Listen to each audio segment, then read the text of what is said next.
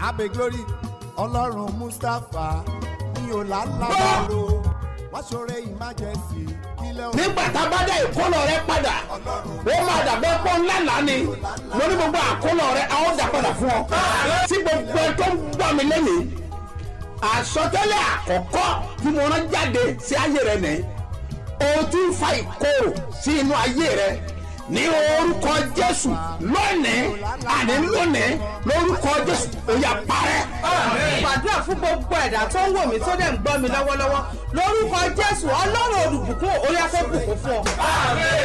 Jẹ́ kí Ọlọ́run àlàáfíà God of peace kí ó wà pẹ̀lú gbogbo ènìyàn be with everyone tó ń gbọ́ ohùn mi that's hearing my voice jákèjádò àgbáyé. all over the world. Mo rán ọ̀rọ̀ àṣẹ jáde. I send for the word of authority. Àṣẹ àánú àti ojúrere. Authority of favor and Ní òní mercy. ọjọ́ ìsinmi. Today Sunday. Ọlọ́run ọjọ́ ìsinmi o. God of Sabbath. Ọlọ́run ọjọ́ ìsinmi o. God of Sabbath. Ọlọ́run ọjọ́ ìsinmi o. God of Sabbath. Kí ó rán ìsinmi ayọ̀ sínú ayé ẹ. Send rest of joy to Ó your máa life. dá Ọlọ́run ayọ̀. He will answer you Ó joyfully. máa yà ọ́ lẹ́nu. He will surprise you. Àyájọ́ òní.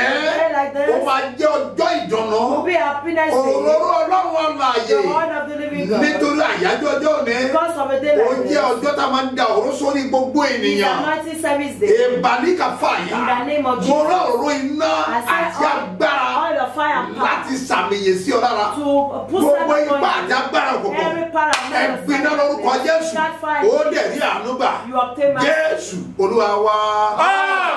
Amen. Orúkọ mi ò yí padà. My name never changed. Àpọ́stélì yìí ni He's apostle. Dr. SMO Mustapha JP BabaSebioba láti ìjọ Seed of Calvary Church Land of Reality tóníjọ wà ní Bárẹ́mú Ìdòbí Airport area ní ìlú Ìbàdàn. Agbára ìràpadà yóò farahàn níṣẹ̀lẹ̀ Gádárà 2023 ní Sebioba. Ìpàdé lẹ́ẹ̀kan lọ́dún ní tó máa ń mì gbogbo ìlú títì.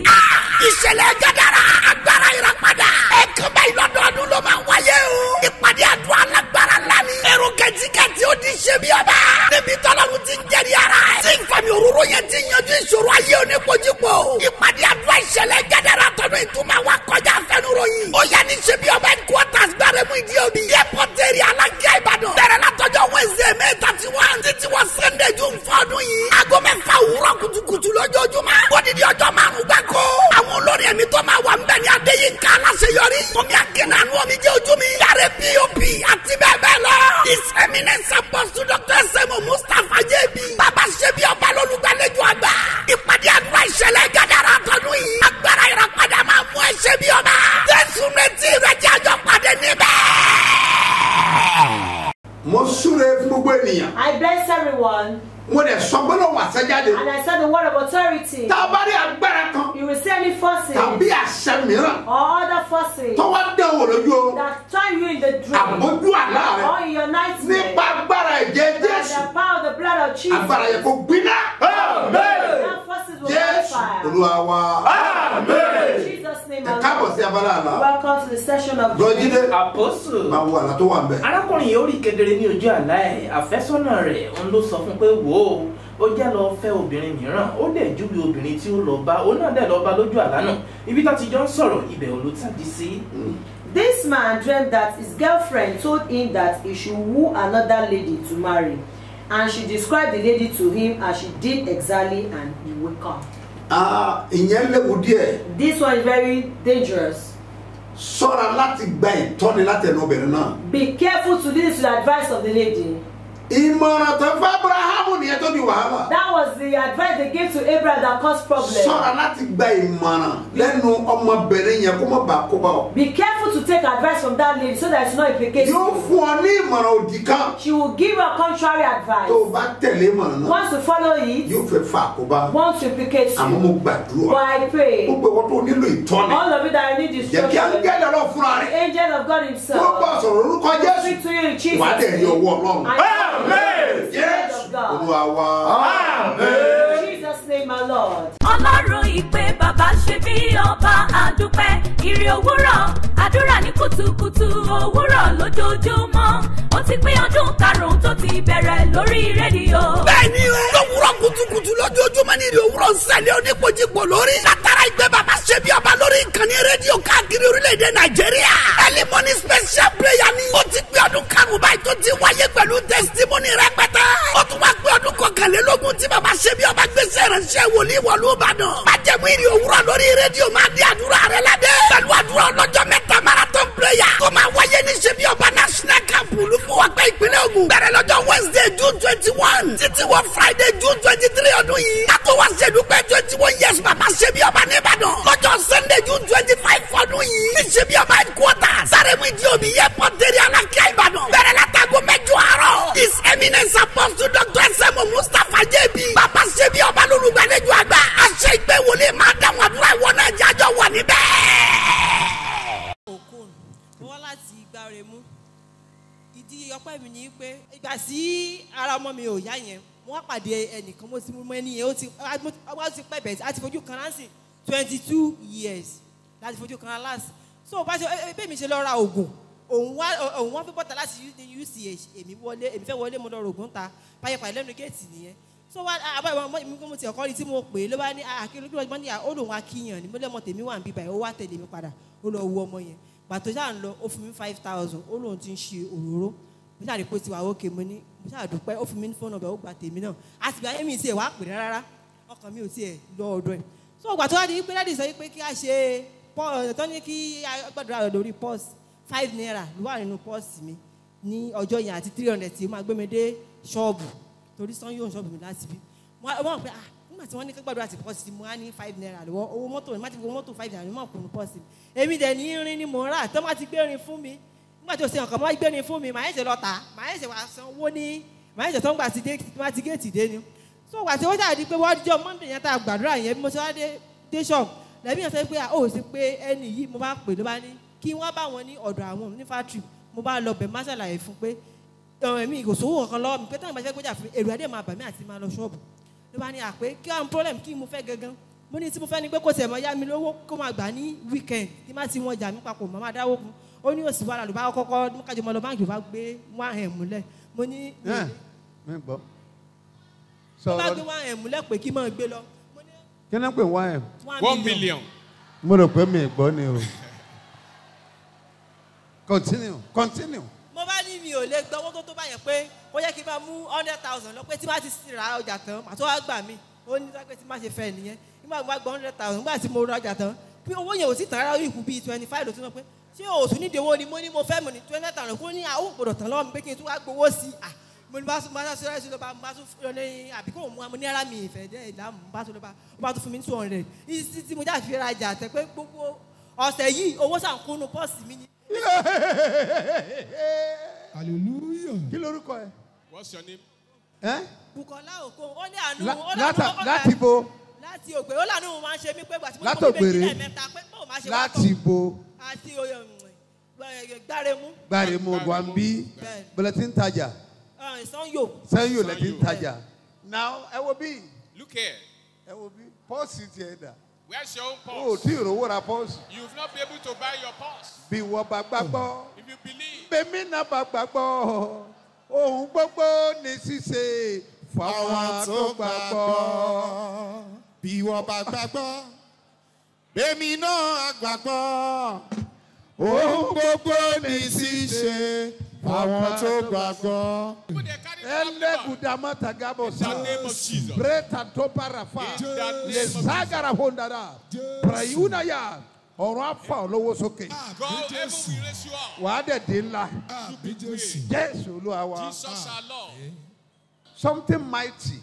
Nǹkan tó lágbára. Something very great Nǹkan tó tóbi. is coming forth Ó ń bọ̀ wá. that will give you a great testimony. Tí ó fún ọ ní ẹ̀rí ńlá. In the mighty name of Ní Jesus. orúkọ Jésù. Are you ready? Yes, sir. Rise up on your feet. Ẹ dúró sórí ẹsẹ̀, ẹ dìde sórí ẹsẹ̀. Mo rán ọ̀rọ̀ jáde. Ẹ send the word of God. Agbára dánidúró. Jésù. Ogun Ogun afanisẹ́yìn. Jésù. Ọ̀yá ìgbiná. Jésù.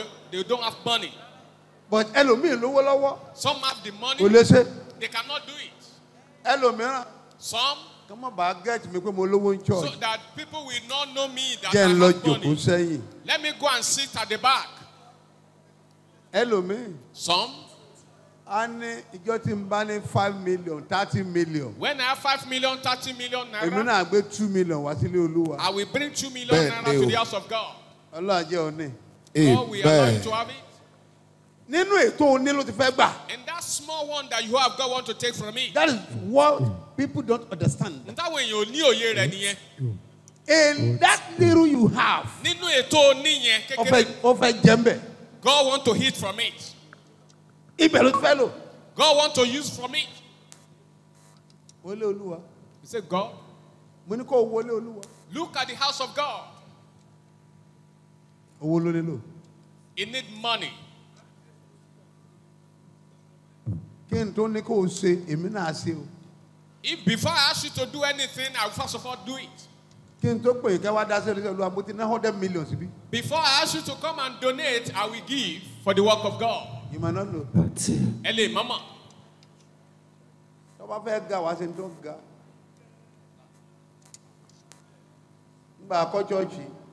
When the church was constructed, Ẹnìkan ló forí rù ńgbà náà. somebody financed it. Ọlọ́run wá ojú ayé tiẹ̀ náà sókè. And God also raised him up. O lè dá kọ́ chọ́ọ̀chì fọlúwa. You can build a church for God. Dandan kọ́ nǹkan tóbi. It is not that it doesn't should be. Sí. Wọ́n máa ń sọ̀rọ̀ kan ní mọ́sálásí. Wọ́n ní téèyàn bá fẹ́ ṣiṣẹ́ sí mọ́sálásí. Ibi àgé ló ti ń bẹ̀rẹ̀. That if you want to do anything, mashallah, you bought from the last month. O rí ìgbálẹ̀ tó dáa. Ìgbálẹ̀ mọ̀ dájẹ́ ti ẹ̀rá márùn-ún lọ ṣọ́ọ̀ṣì. Look for the brooms. Buy 5 and bring to the house of God. You just thinking of your own.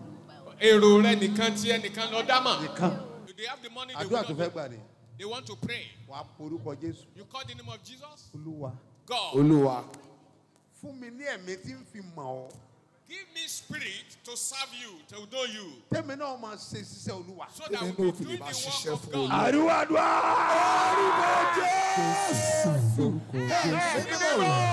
Ọlọ́run Sebioba o. Fún mi ní ẹ̀mí láti lè máa sìn ọ́. Tí fi lè ṣiṣẹ́ fún Olúwa. Fún mi ní ẹ̀mí láti sìn ọ́. Láti ṣiṣẹ́ fún ọ. Lọ́dẹ fún mi láti sìn ọ́. Fún mi ní ẹ̀mí láti sìn ọ́. Fún mi ní ẹ̀mí láti sìn ọ́. Fún mi ní ẹ̀mí láti sìn ọ́. Fún mi ní ẹ̀mí láti sìn ọ́. Olúwa wa. Ní Jésù. Now mo fẹ́ gbàdúrà fún ẹ. Now I want to pray for you. Mo fẹ́ fún ẹ ní mọ̀ràn. I want to give you an Sir? advice. Súnmọ́ bí. Move closer. Ẹ̀gbọ́n tẹ́ ẹ wí. I cannot hear Mo you. gbà láti sin bá a ṣe ń pray bẹ́ẹ̀ yẹn. Bẹ́ẹ̀ ṣe ń pray lọ́wọ́lọ́wọ́. Jésù. Ẹni yẹn jẹ mí Thank you, 20,000 láti Jesus. bí ọ̀sẹ̀ méjì. Ó wá lóhùn ní fún mi mọ́ rárá pé kò sí nǹkan kan. Bá a ṣe wá ń pray yẹn mo kàn rí aláti yẹn kàn wọlé ni. Ìmídélé náà mi náà ṣáà ṣèdá mẹ́wàá yín sí. USA. Glory. Èmi lè rí Somebody kọ́. owing him money Bá and he said, mi "We not pay sáré again." wá gba ìgbàlà rẹ o. And as you Kò tó are pẹ́. praying, it will be Èmi allowed. lè rí kọ́. Bá mi sáré wá gba ìgbàlà rẹ o. Kò tó pẹ́. Bọ́ mi ni. Listen to me. Ìnà aláìlẹ̀ lómi ò mọ̀ pé. Irọ́ lẹ lomi. Some people will say irọ́. Bó bá yà wá àpé náà true ni. Jésù. Later on, you are. Eléyìí ò kì í ṣiṣẹ́ èèyàn. It's not the work of man. Ẹni tó dá yé àtọ̀run. God has created Yes. heaven and earth. Mi ò mọ̀ bóyá wà á lè sàmì tó dára. I don't know where you are going to say good amen. Owó máa kọ́ pọ̀ sí ẹ kẹ́kẹ́. Jésù. Aláàtì ẹ máa dán. Àmì Jésù.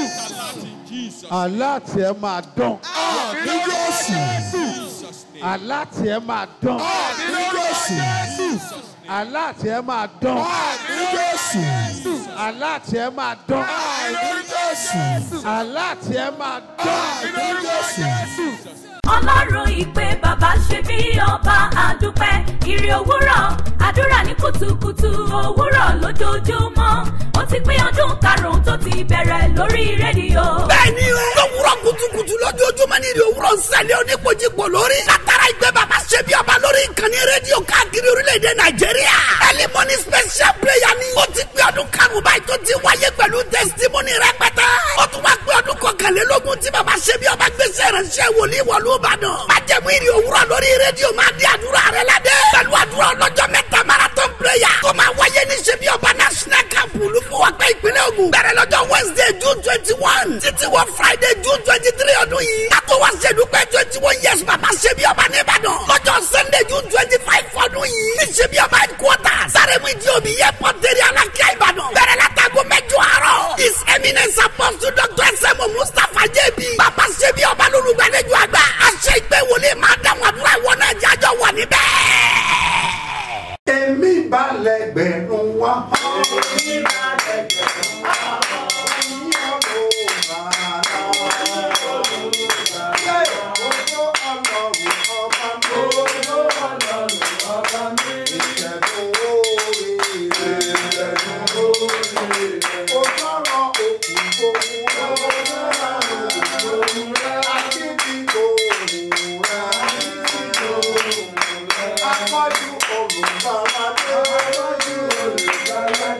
Àyàrọ̀ fún fàyọ̀.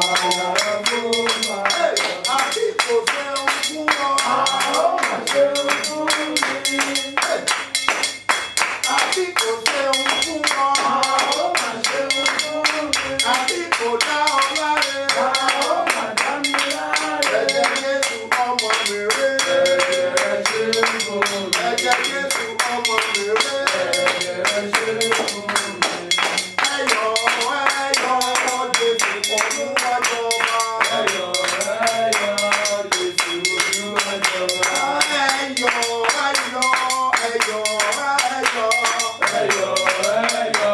Jésù Olúwàjọba.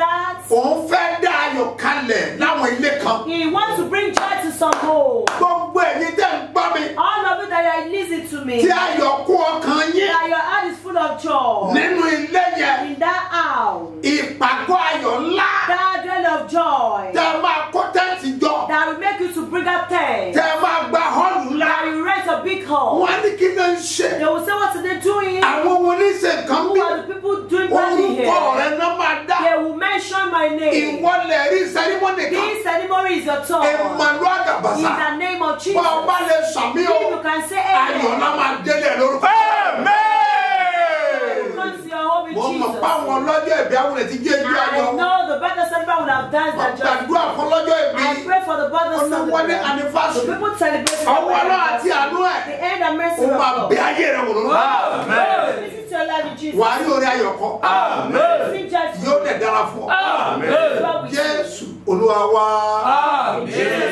Now ẹgbẹ́ mi sá. Lead it to me, sir. Ní àyájọ́ ọjọ́ anointing báyìí. In a day of which is in Famioroyan. Àwọn ọjọ́ yẹn dá yàtọ̀. All those days are different. Àwọn ènìyàn dẹ̀ máa ń tán pè ní òróró. And people know what they call anointing. Mo mọ tí òróró ṣe I láyé know mi. what anointing has done in my life. Gbogbo ikọ̀ Ọlọ́run tó bá mọ nǹkan tó ń pè ní òróró tí wọ́n gbàgbọ́ nínú rẹ̀. All the oracle of God that know what they call anointing or and they believe in Ni it. wọ́n lè sọ ohun tá à ń pè bẹ́ẹ̀. They can tell you what we call that. Ẹ̀dà kúpa In nájàlá. the name of Jesus. Mo sọ tẹ́lẹ̀ sáyé. I prophesy to your life. Lórúkọ Jésù. In the name of Ayé Jesus. rẹ̀ máa dìde.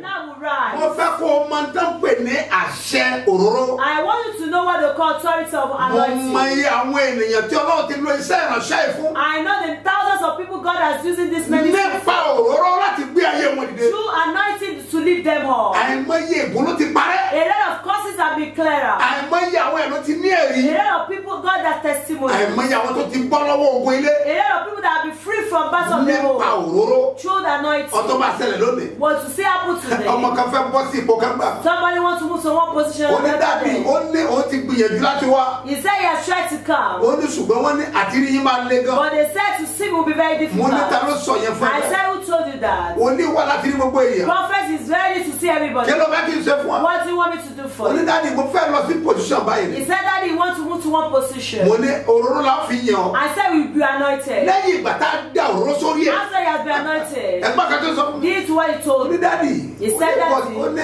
ẹnìkan sọ fún kó lọ rúbọ o. But somebody have told you to make Ó sacrifice. ní ta ló sọ bẹ́ẹ̀. I said who said Ó wá so? ní wòlíì kan tó lọ sọ̀rọ̀ kó rúbọ. He said it's a prophet that he went to that asked him to make Mo a ní okay sacrifice. ṣé kó fi owó rúbọ àbí. I said you should use money as a Ó ní rárá o. sacrifice. He Ó said ló ní pé no. àwọn máa gbé ẹbọ That ọ̀gànjọ́ òru. they would carry the sacrifice in the midnight. Gbogbo wòlíì tó bá sọ fún ọ kó gbẹ́bọ lóru. All the prophet that asked you to take sacrifice in the Mo ní kó midnight. mọ̀ pé tí èṣù ni ìran wòlíì ò lè sọ fún ọ bẹ́ẹ̀. You should know that they are of them because prophet will never tell you. Ìránṣẹ́ kan kò lè lè ṣe bàbá méjì. One servant cannot settle master. Ẹ gbọ́ mi gbogbo ènìyàn. Listen to me, everybody. Tó o bá ń gbàgbọ́ ní táǹpẹ̀ ní òróró. If you believe in what they call, please just get ready. ẹ jọ̀wọ́ ẹ pèsè ara yín Torí sílẹ̀. iná máa jáde. Because fire will come Tó bá forth. jẹ́ Olúwa ló pè mí. If it is that I've called Tí you, n bá wà níwájú rẹ̀ ní ọ̀sán àti ní if I òru. before you go day and night, Tí mi ò bá yẹ sí yẹn àti if I sọ́ọ̀rù. don't move both left and Ní right, orúkọ Jésù. in the name of Mo máa Jesus, ní testimony. I have testimony. Olúwa bójú wò mí. Lord, please look at me. Bójú wò mí. Look down on Tó me. bá jẹ́ mi.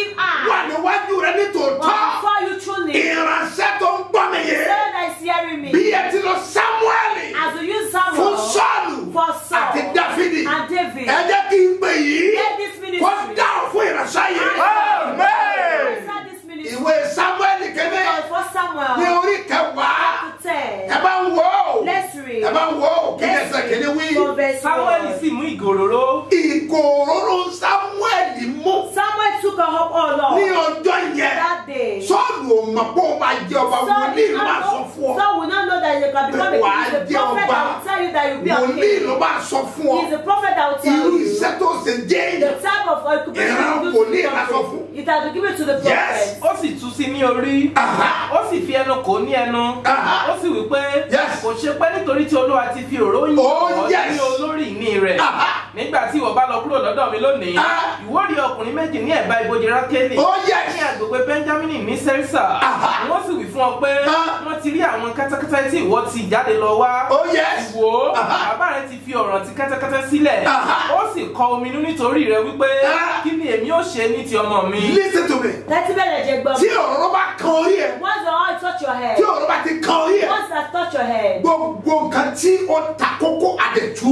everything that has been not will lose. Láṣẹ pé ní anointing for breakthrough. That's anointing for Anointing for breakthrough. If I'm a royal, Wọ́n bá jẹ́ òróró dé àkárí mi. if that oil is upon my Tó mú head, mi rí ọ̀nà lọ. that made me to see the way out. Ìsàmì òróró tèmi. Today's anointing Gbogbo service, èyí tó bá wà. no matter the country you live London ni o. in, maybe you're in Ó London, wà Lẹ́kọ̀ọ́ ni o. you're in Lagos, Ìlọrin. Ìlọrin, Abẹ́òkúta. Ó wà l'Abuja. you're in Ó Abuja, wà Port you're in Port Harcourt. Ó wà Harcourt, ní Sanlu. you're in Sanlu, Ibikíbi tó bá wà. wherever you Ní may be, Àṣẹṣẹ. Àṣẹṣẹ, Àbí ní Ìbàdàn ni. or Ìbàdàn here. Ibikíbi tó bá no wọ̀ matter bẹ́ẹ̀. where you enter them, Tá bá ta òró ní olórí once you mọ̀ are bẹ́ẹ̀. going to our head Ibi today, tí ọ̀nà rẹ ti dí. where your rose are Lórúkọ blocked, Jésù. in the name of Ọ̀nà rẹ Jesus, là. ways are open. Ọjọ́ yẹn. That Ní day, sọ́ọ̀lù mọ̀ pé àṣẹ ọba lòun. Saul know that he was a king. A prophet will open your eye to see what you don't see. Wòlíì ó ṣe ọ ní ojú o láti rí ojú òkò gbogbo náà. Anointing is to make you break through. Ìfàmì oró ni láti la ọ̀nà àbáyọ fún ọ. Màtọ́ni láìra In fanúgẹ̀dìá. the name of Jesus, Èmi paláṣẹ. I authorize. Ní kórìtà tí ọ̀nà ti dí. At the junction your road has been blocked. Ìkórìtà kò yé mi At mọ́. the junction I don't know. Nípa àṣẹ òró ti bẹ lórí mi. Through the anointing upon me. Ní In orúkọ Jésù. the name of Ọ̀nà rẹ̀ Jesus. là lórúkọ Jésù.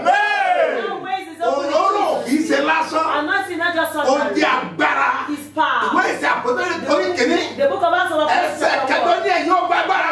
say you receive Nígbà tí power. ẹ̀mọ́ bá When the balẹ̀ Holy mi. Ghost come upon Ẹ you, wá sí ẹlẹ́rìí mi. you will witness Ní Jerusalem, Jerusalem, Samaria, Samaria, títí òpin and ayé, Judea, the káàkiri àgbáyé. Nítorí agbára tá a gbé wọ̀ mí. because of the power of Àti ọ̀rọ̀ ti bẹ lórí mi. and the anointing upon my Gbogbo head. ibi ọba gbé gbọ́ òun mi. Wherever you're hearing my Tó o voice, dẹ̀ gbá ìhìn mi gbọ́. believe my report. Gẹ́gẹ́ bí ìwé Ìsáyà. As the book of Isaiah, Chapter 53. chapter 53, Ní verse 1. ẹsẹ̀ kìíní. Ìran àwọn tó gbá ìhìn mi People gbọ́. that believe my Ní orúkọ report, Jésù. in the name of Àṣẹ Jesus, òru Ọlọ́run. authority of Ó máa anointing. la ọ̀nà fún ọ. Listen to Ẹ gbọ́ mi sà. me. Listen to me. Mo máa da òru sórí ẹ̀ lẹ́nu. Our anointing head today, Àti àwòrán ọmọ rẹ tó wà lókè. and your children photograph that is Bẹ́ẹ̀ ni yes. mo ti sọ láti jẹta. I'll mention it Mo today tó because sọ lánàá I still mention it wípé a ó da òróró We are sórí not- àti pictures your ẹ̀. head and your Àti òróró. gbogbo ẹ̀ tó bá wà bẹ́ẹ̀ lónìí And pátá everyone that is present today, la máa fún ní òróró tí ó we are sùn going to yìí. give you anointing for this. Gbogbo ẹ̀ tó bá wà bẹ́ẹ̀ lónìí. Everyone that is present A máa today, fún ọ ní òróró àkànṣe give you the tó special sùn yìí. anointing for Òun this ló month. máa ń lò ní oṣù yìí. That's what you use Ó for ní this àwọn month. ìdájọ́ tó lásọ fún mi. It's all the thing that God has told me. Tá a gbọ́dọ̀ fi gbàdúrà That pàtàkì. we must pray Ó special sọ fún mi prayer. on the one. He told me ọjọ́ kìíní. Àti ṣe yẹn You've done that. on the 5 Ọjọ́ tí karùn-ún. ń ṣe ní Which is today. pé kí n gbé òróró That she shall. ọmọ wa di on the 7 On the 7th. kí n fún ogbó èèyàn ní oyin I should give everybody ẹ money. gbọ́ mi sà ẹ gbọ́ mi sà gbogbo nǹkan wọ̀nyí ní All ìtumọ̀ this is me. tó bá di on the 12 On the 12th. another program It's a bí miracle. olúwa ti sọ fún mi And nìyẹn God has spoken to ẹ me. gbọ́ mi Listen to gbogbo me. ibi ọba wà Wherever you may tó be. o ti ń gbọ́ mi And you're hearing me. gbogbo wájà ogun Every hand of battle. àti àṣẹ tó dá ojú ọ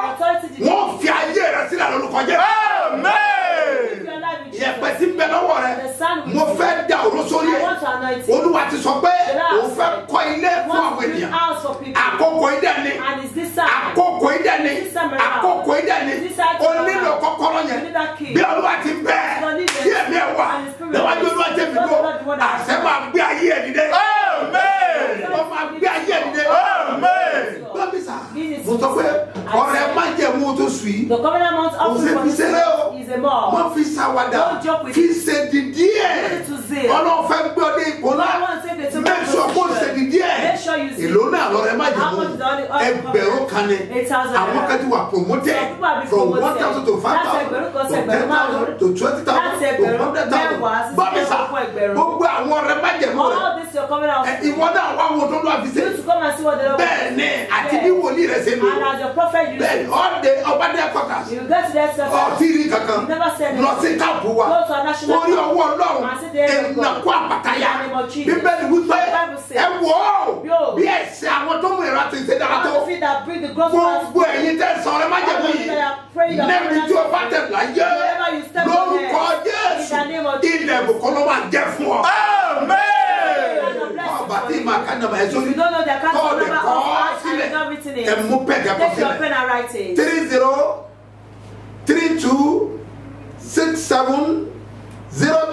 3032670285. Bala kasi. Yeah, it's again.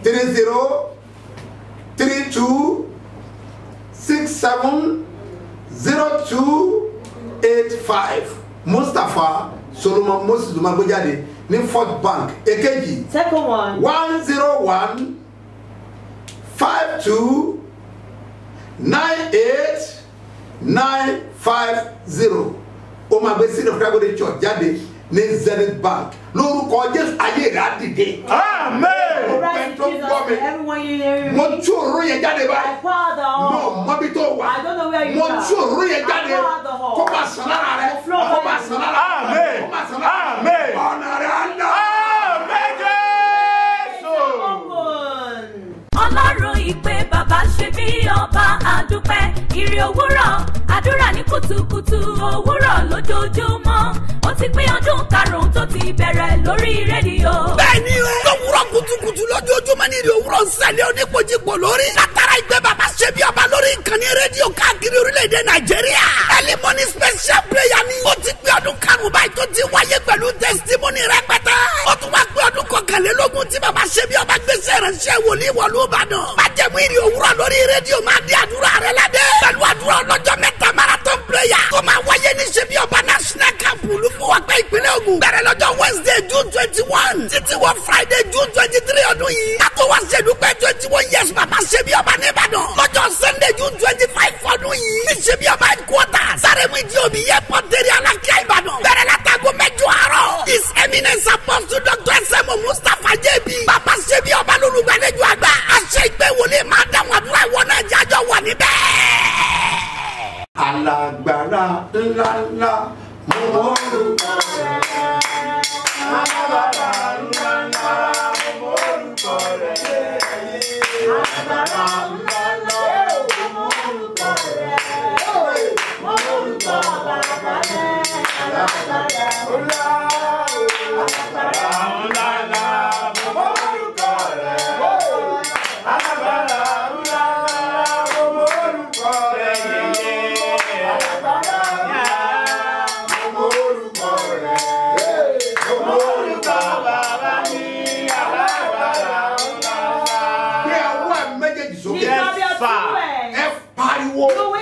Olúwa gbẹ̀tọ́ tèmi náà fẹ́mi náà.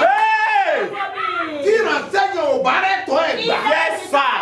Ọmọ rẹ̀ ò lè rọ́nà lọ. Olúwa gbẹ̀tọ́ mi fún mi. Ẹ pariwo àdúrà. Orúkọ Jésù, orúkọ Jésù, orúkọ Jésù.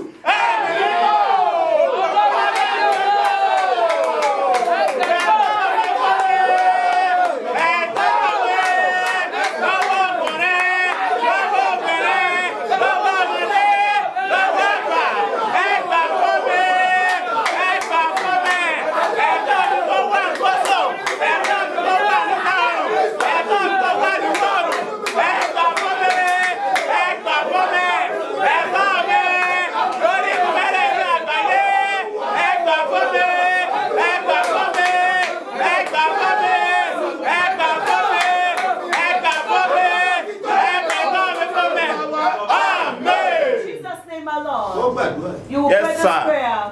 Ìtàkùn àwọn àgbà. The cobweb of elders. tí wọ́n fi dí ọ̀nà mi. That they used to block my way. Caterpillar o. Caterpillar from heaven. Ó yá fatu. Uproot it. Caterpillar o. Caterpillar from Ó yá heaven. fatu. Uproot it. Ẹ sọ́dà dùn á.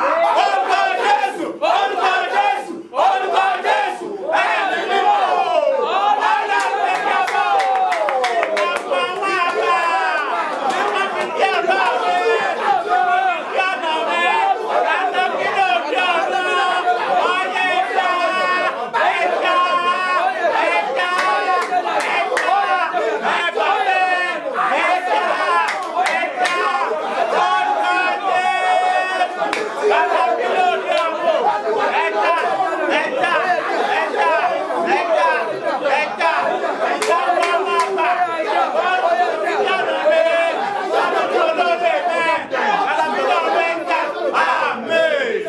The Bible says, èmi ó la ọ̀nà. I will make a way. Níbi tó sọ náà. Yes, sir. Yes, Mo lè gbàgbọ́. Yes, sir. Torí pé nígbà tán dé tí òkú pa. Because when they get to the Red Sea, ó lànà fún ọ. He make way for them. Ọ̀pá lásán ní ká nà síwájú. He just wrote that he asked them to Mo stretch. bẹ̀rù Ọlọ́run. I am troubled. Wọ́n náà pààyàn. He stretched the Ó rod, pín sí. and the Àti sea sọ́wọ́. was divided into each, Agbádá Elijah. and the garments of Elijah Ló pé odò ńlá Jọ́dánì níyà. that divided his river Ó Jordan. lè lànà níbi tí ó He sọ. can make way where there is no Ó way. lànà ní agéjù. He make way in the desert. Ẹ orúkọ Jésù bá mi You call the name jì. of Jesus 7 times. Ọlọ́run. Lord, Ẹ lànà fún mi lọ́sẹ̀ make lánàá. way for me to Ó yá àdúrà. Orúkọ Jésù, orúkọ Jésù, orúkọ Jésù, orúkọ Jésù, orúkọ Jésù, orúkọ Jésù, orúkọ Jésù.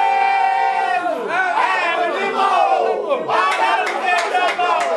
Ẹ̀dànù lórí lọ́sẹ̀, lọ́sẹ̀, ẹ̀kọ́sọ̀, ẹ̀dà ọ̀nà, ẹ̀kọ́ ọ̀nà, ìjọba lérè, ìjọba lérè, ẹ̀dànù lórí lọ́sẹ̀,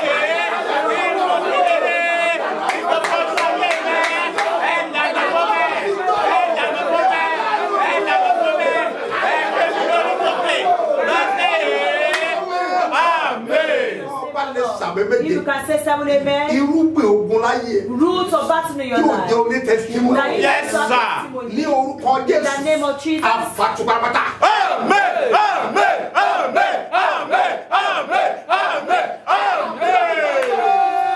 Tell you Jesus' name. Don't forget. Ìsàmì òróró ti The nẹ. anointing service of today Kò ṣe miss. is a must, Ó not to ní miss. agbára No, púpọ̀. it's very Gbogbo powerful. tó bá náà. Whatever will consume, Jẹun náà kájọ let it pàdé. consume, let us meet. Iná fẹ́ pàdé iná. Fire want to be fire. Ọlọ́ ò ní kọ́lé ní They rọ́nàpá. say you will not build as is a Wọ́n lie. náà ò ní parí ilé ẹ̀rọ They náà. say you will not complete that house. Wọ́n náà ò ní rọ́gò ní They rọ́nàpá. say you will not make use of your glory is a Olúwa fẹ́ mú lie. ìlérí The sẹ́. Lord wants to fulfill the promise. Àwọn dẹ̀ ọ̀rọ̀ sórí I ẹ̀. will anoint your head Àwọn dẹ̀ fi òró lé ọ lọ́wọ́. and give you anointing oil. Lórúkọ Olúwa. In the name of the Lord. Ìtàn rẹ̀ máa yí padà. Your story will change. Ìtàn rẹ̀ máa yí padà.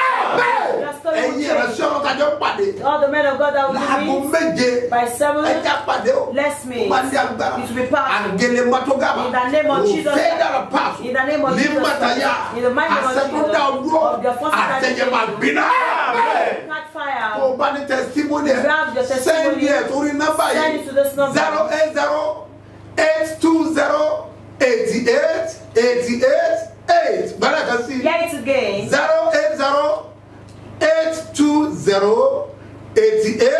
080-820-88-88. Lórúkọ Jésù wà á rí ànúgbà.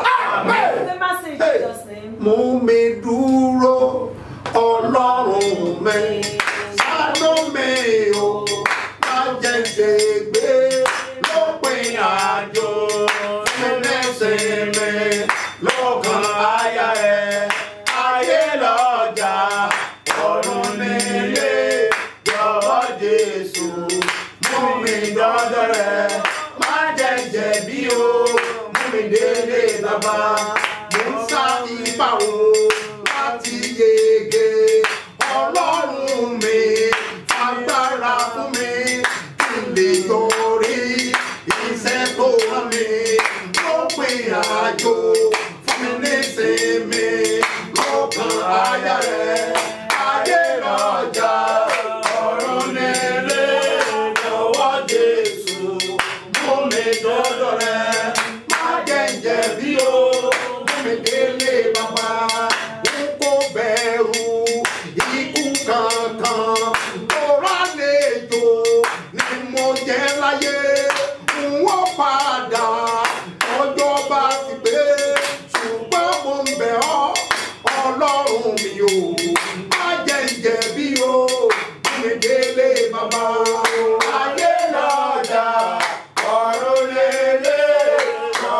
Jésù fún mi lọ́dọ̀ rẹ̀ má jẹ́ jẹ̀bi o fún mi délé bàbá. Mo súre fún ọ. I bless you. Èmi àti ìwọ. You and I. A ò lè sọ lẹ́nu. Not me so. Ẹ gbọ́ mi sà. Listen to me, sir. Mo gbé ọwọ́ lé àpẹẹrẹ bàbá I yẹn. lay my hands on your Bí o simple bá faith. gbàgbọ́, If you believe. mo dá ìgbàgbọ́ mi pọ̀ mọ́ tiẹ̀. I have my faith to yours. Mo wá gbé wọnú àṣẹ I put Kristi. in the authority of Mo Christ. wá rí àpẹẹrẹ àgbọ̀ ìbọnú I ẹ̀jẹ̀ put the Jésù. super faith the blood of Yóò Jesus. ṣe iṣẹ́ agbára. More powerfully. A ti ṣe ìyanu. Miraculously. Wà ní testimony. More testimony. Jésù Olúwa wa. Jesus name my Lord for somebody. Fi dá lójú pé. Assure them that lẹ́ẹ̀rí kan.